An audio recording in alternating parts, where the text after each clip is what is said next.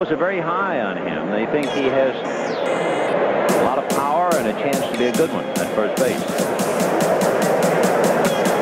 And he lifts the drive to center, and McGee is on his horse, but he doesn't have to bother. That's in the seats. Talk about a lot of power.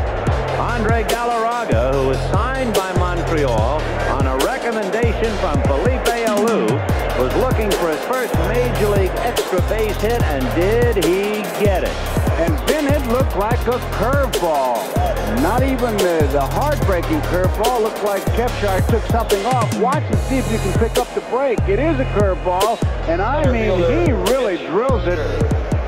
McGee thinks he's got to play and then realize, I no way I can get it, and he had to be way in the back row to get that one. That's it, up in the empty seats. Whoa, what a monstrous shot by Galarraga. He almost hit it to Venezolano.